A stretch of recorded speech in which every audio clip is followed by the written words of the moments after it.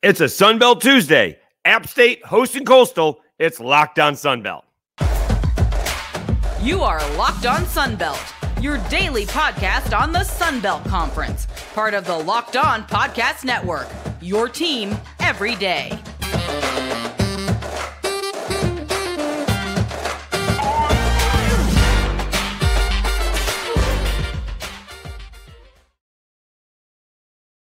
Happy Tuesday, everybody. I'm Dave Schultz, your host. You're watching Locked On Sunbelt, your team every day.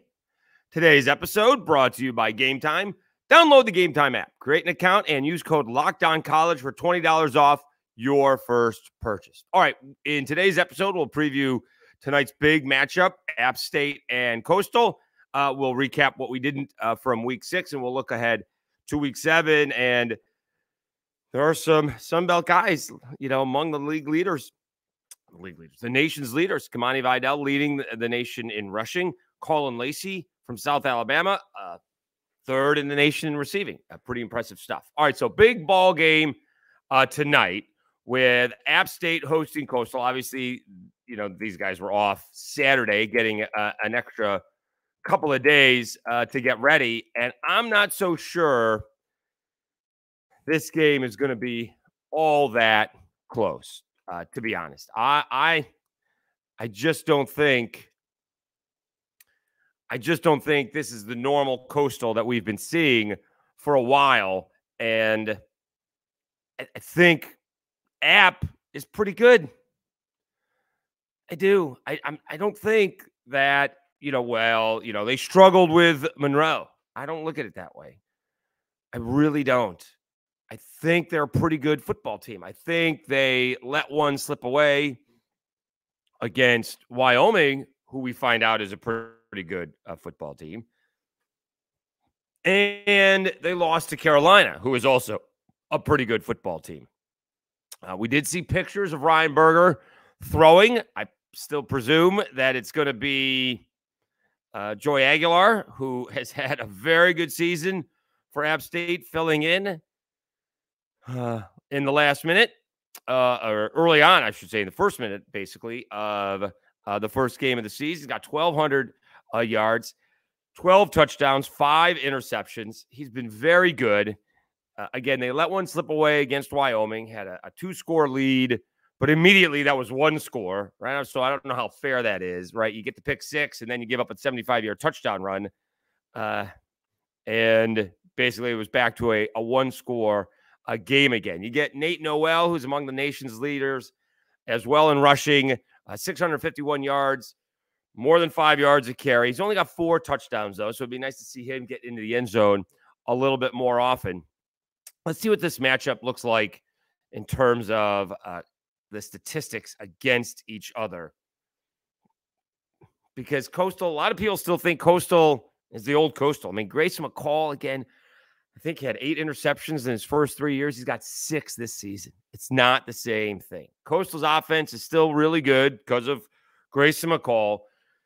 They're about even, not much of a difference. App State brings in about 40 more yards passing, Coastal a little bit more. And on the ground, App State is rushing for 200 yards a ball game. That's really impressive. Defensively, they're about the same. Neither one of them all that great. App's giving up 365 yards. Coastal almost 400 yards a game defensively. And so there doesn't seem to be a big advantage for one team. ESPN only has App State winning this ball game by, 55-45, if you will. Let's see what the line is, because I really like App State in this ball game. I'm not sure why that seems to be an issue. It seems as though we had somebody say that Coastal was going to kill them, and I just don't see that being the case. I think App State could run away from them if they play just a little bit of defense. I think App has played much better than Coastal this year. Coastal has just, again, it's not a bad football team. It's just not the Coastal we're used to, right? They, could not stop Georgia Southern at all, right? They could not stop Georgia State for a lot. And now they're on the road again. And then they go on the road to Arkansas State, after this Saturday off, if you will, because they're playing on a Tuesday. Then they're going to Arkansas State, who, is not easy to beat because they got a pretty good offense, not facing Troy's defense. So I just don't see how Coastal wins this game. They're going to have to get some turnovers. I think this is all App State tonight. I really do. It'll be interesting to see if Ryan Berger gets into the ball game. Do they start easing him back? Is it even a situation? Well, you don't lose your job because of injury. Well, circumstances happen, and Joey Aguilar's playing well. So wasn't the easiest win against Monroe. They gave up a bunch of points. South Alabama went into Monroe, didn't give up anything. 7 points. But again, we talked about this. Winning in college football is not easy. Winning on the road is that much more difficult. Getting a goal line stand and kicking a 54-yard field goal to win, that's pretty cool. So, again, I'm still trying to figure out what the spread is in this. 6.5. App State, 6.5, over under 61. I'd be more apt to, I think both. I think App State's going to win it rather easily, at least by a touchdown, and I would take the over. All right, this good chance that both teams are scoring 30 points. App State may put up a 40 spot against Coastal Carolina. We shall see. But I would look for App State to win this ballgame. All right, when we come back, we'll continue recapping Week 6. Kimani Vidal has another special week. He is the nation's leading rusher. That's pretty cool. As Sunbelt guy leading the nation in rushing. We have a new sponsor to tell you about. It is PrizePicks. Let's see if we can get it here. There we go. PrizePicks is a skill-based, real money daily fantasy sports game. How does it work? You pick 2 to 6 players, and if they will go more or less than their PrizePicks projection, you can win up to 25 times your money on any entry. At PrizePicks, you aren't competing against other people. It's just you versus the projections available instead of battling thousands of other players, including pros and sharks. PrizePicks entries can be made in 60 seconds or less. It's that easy. PrizePicks offers a recently improved deposit and withdrawal experience, including the option to use Apple Pay for quick deposits into your account.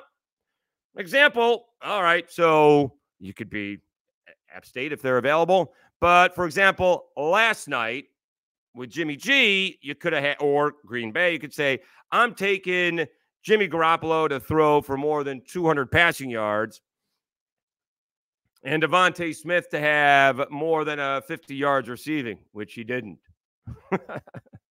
Something along those lines. And so it is really easy to use. It's a lot of fun. And we're offering you a special opportunity. Go to prizepicks.com, LockedOnCollege, and use code LockedOnCollege for a first deposit matchup to $100. All right, it's going to go to prizepicks.com/LockedOnCollege and use code LockedOnCollege for a first deposit match of up to $100. So they're giving you $100 when you deposit $100. It's highly encouraged. It's daily fantasy sports made easy. It's a great opportunity. It's a lot of fun. I have issues playing fantasy football, although I did win twice. This is maybe more up your alley than what I have to deal with. It is prizepicks.com/LockedOnCollege. All right, Dave Schultz, Locked On Sunbelt, your team every day.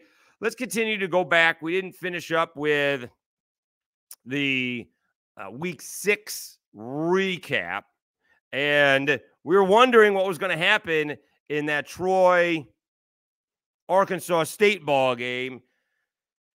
And, the line was like 16.5, and Troy just dominated. Kimani Vidal, 28 carries, 245 yards, had 3 touchdowns. All right, Gunnar Watson didn't need to be great. A little bit of an off day efficiency-wise, 12 of 21, but 236 yards and a touchdown. How about Deshaun Stoudemire receiving 4 catches, 98 yards? He didn't get the score, but Chris Lewis, of course, 1 catch, 64 yards, and a touchdown.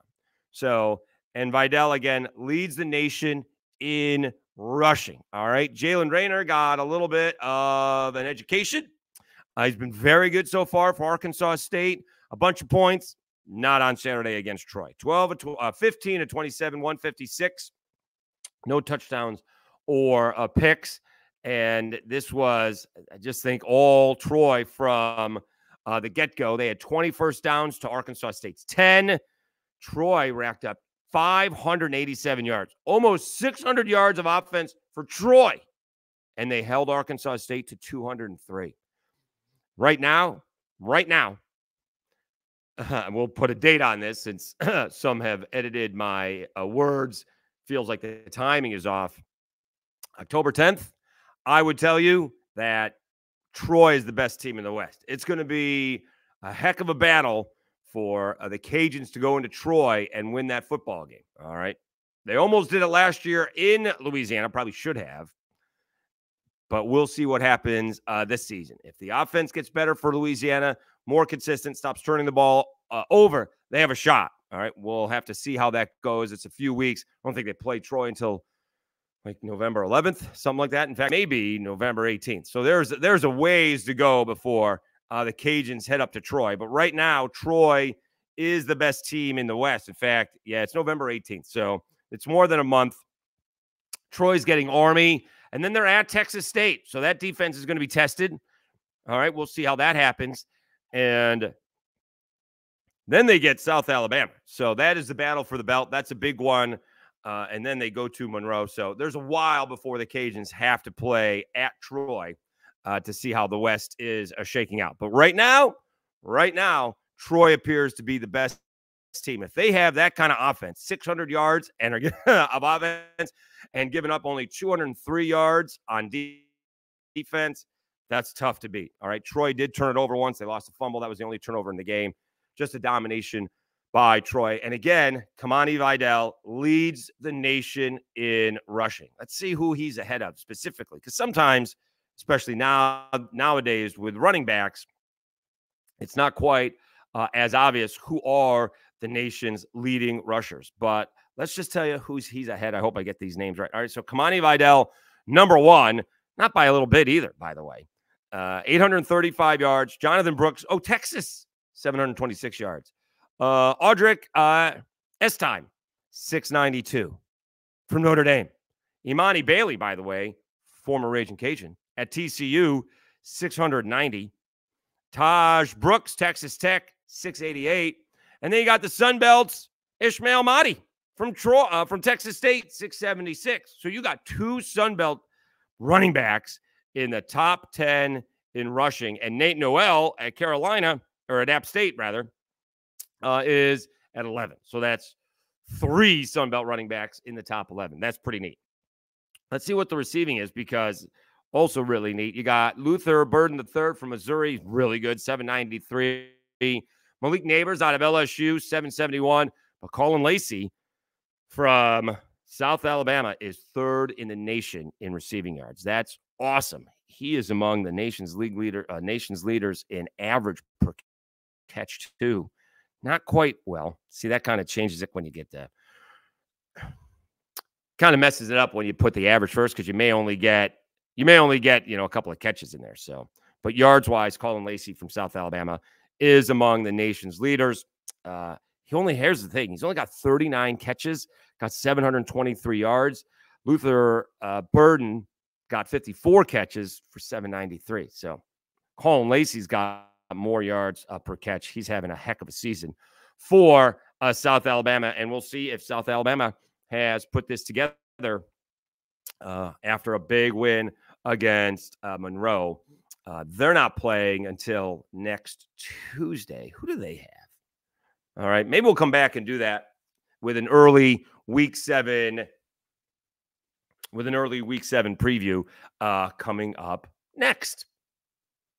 Now time to tell you about Game Time. There we go. You shouldn't have to worry when you're buying tickets to your next big event. Gametime is the fastest and easiest way to buy tickets for all the sports, music, comedy, and theater events near you. Gametime is the only ticketing app that gives you complete peace of mind with your purchase. See the view from your seat before you buy, so you know exactly what to expect when you arrive. All-in prices show your total up front, so you know you're getting a great deal without hidden fees, and you can buy tickets in seconds with 2 taps. Take the guesswork out of buying tickets with Gametime. Download the Gametime app, create an account, and use code LOCKEDONCollege for $20 off your first purchase. Terms apply. Again, create an account and redeem code LOCKEDONCOLLEGE, Locked On College, for $20 off. Download Gametime today. Last-minute tickets, lowest price, guaranteed. I'm always nervous I'm going to spell that wrong. I really am. It's not one of my strengths when reading a word on how to spell it. All right, Dave Schultz, Locked On College. Again, I knew I was going to do that. Locked On Sunbelt, your team every day. All right, let's take a look quickly at week 7, because there are some. There's one. Let me see if there's more than one big-time matchup. You got JMU and Georgia Southern, and that is huge. All right. A couple things in this ball game. Can Georgia Southern, or I'm sorry, it's in Harrisonburg. Can James Madison keep up with Georgia Southern? All right. This is going to be a real interesting ball game because Georgia Southern has this dynamic offense, and JMU has a really good rushing defense, but a really bad passing defense. So some of that is a couple of things here. They give up a bunch of pass yards because they're always ahead, and teams are trying to catch up. Virginia, South Alabama, Utah State, all right, Troy. So they were always way ahead. That's why they give up 311 yards passing, and they only give up 40 yards rushing. So you can't run against them. It'll be interesting to see how they do that for Georgia Southern. Georgia Southern's leading rusher, Arnold, only has 269 yards, so they don't rush it a whole lot.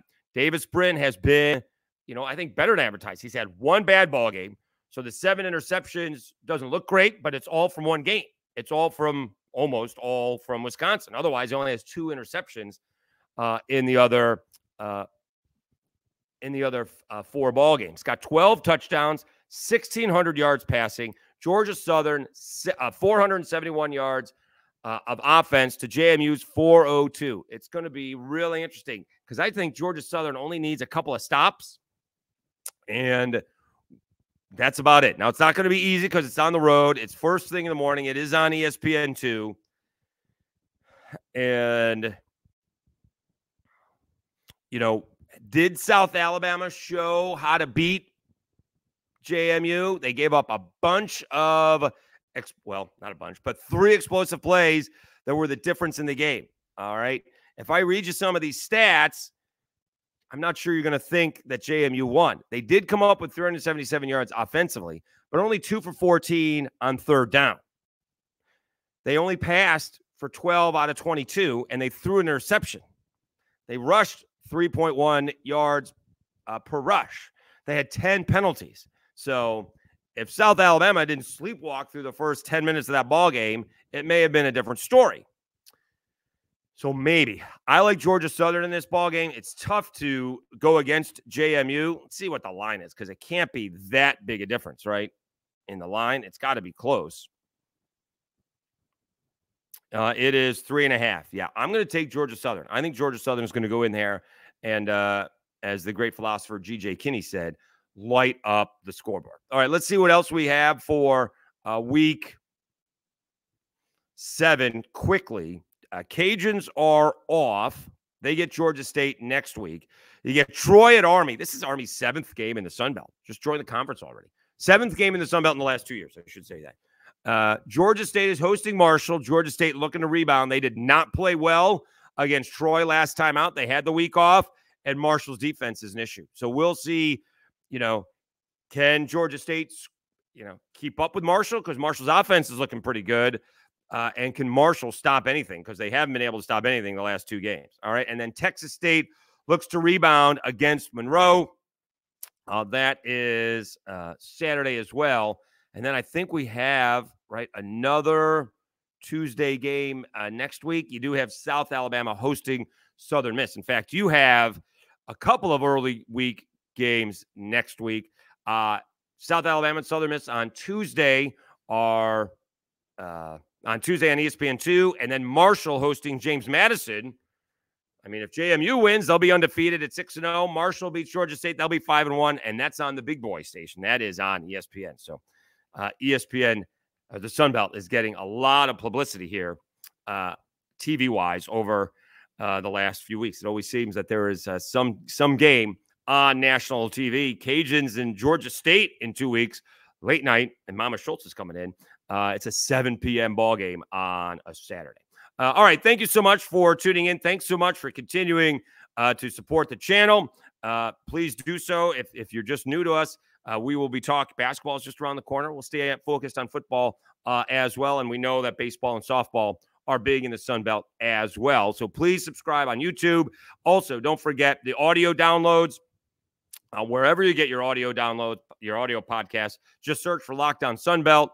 The most popular ones seem to be Apple and Spotify. And if you're doing Apple podcasts, please rate and review. Once again, I'm your affable host, Dave Schultz, and you've been watching and listening to Locked On Sun Belt, your team every day. Have a great day, everybody, and we'll talk to you again tomorrow, and we'll recap App State and Coastal on Locked On Sun Belt.